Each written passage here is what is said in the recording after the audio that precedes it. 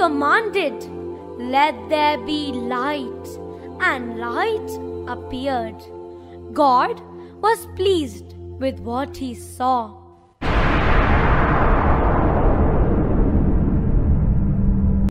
See the new light in the sky. Hear the sound of a baby cry. In this wake of new light, God sent Louis Marie as his messenger to spread awareness among humanity. Lo and behold, on 31st January 1673, a benevolent soul came into being on this earth to spread his light and wisdom among mankind. Wow, what a momentous day it was in the province of Brittany, Western France, when the family received the wonderful news of the birth of Louis Marie. God, the Father of glory, gave Louis the spirit of wisdom and revelation. Saint Louis Marie Grignion de Montfort, the eldest of 10 children, proved to be helpful to his younger brothers and sisters, and a comfort to his mother. Sometime between the ages of 16 and 18, Louis had a deeper experience of God. Prayer and penance became a part of him. Drawn closer to God, he developed a deep, tender, and personal relationship with him.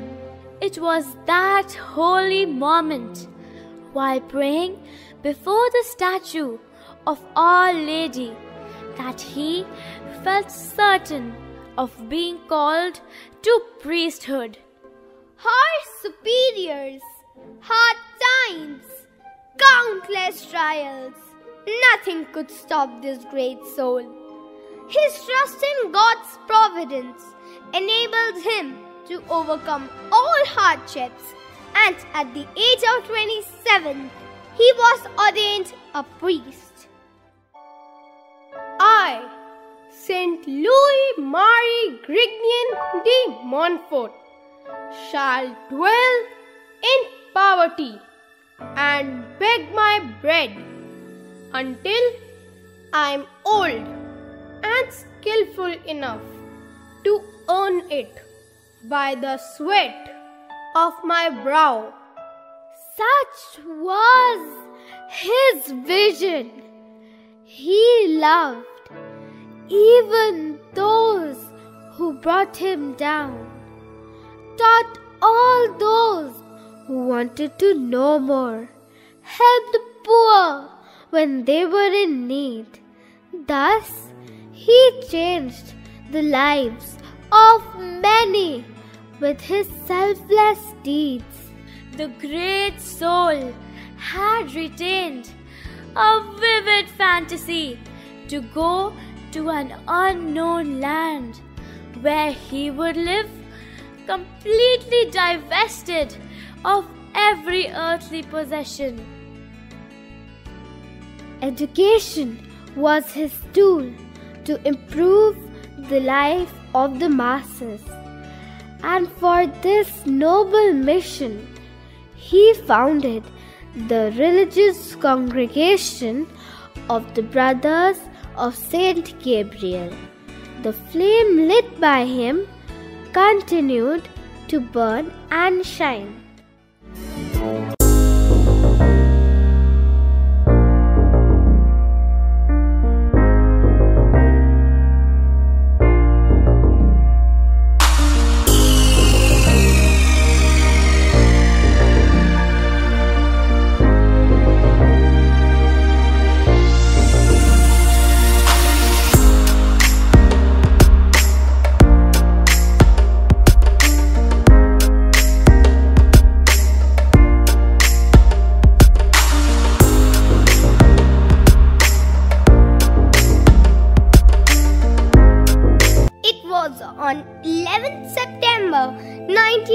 1503 that three missionary brothers from France came to India and began the Montfortian Education Mission. They landed on the pious land of Puducherry, marking it as a red letter day in the history of India.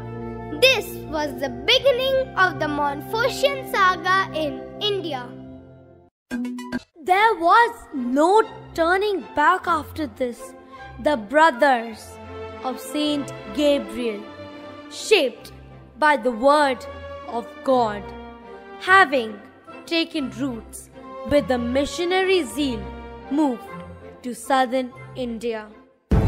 Armed with the great Montfortian mission, the brothers now spread their wings towards the north. Thus, they reached Srinagar, the valley of flowers, the paradise on earth. In the face of formidable difficulties and challenges, they took charge of the new Burn Hall School. The brothers then marched towards the northeast. They set on to the city of Eastern Light, Guwahati, to fulfill their vision. From the valley of flowers to the heartland of India, the Montfortian saga now reached the city of Nawab, Lucknow. Touching so many tender hearts across the country, they now embarked upon their onward journey and reached Dilwalo Ki Dilli, the heart of India. Dear audience, a special mention needs to be made about this memorable moment. Yes, it was in the year 1970 that the brothers of Saint Gabriel laid the foundation of yet another mission to spread the light of knowledge. From the year 1970 till date, the brilliant journey of Montfort School, Delhi continues as it scales new heights. Under the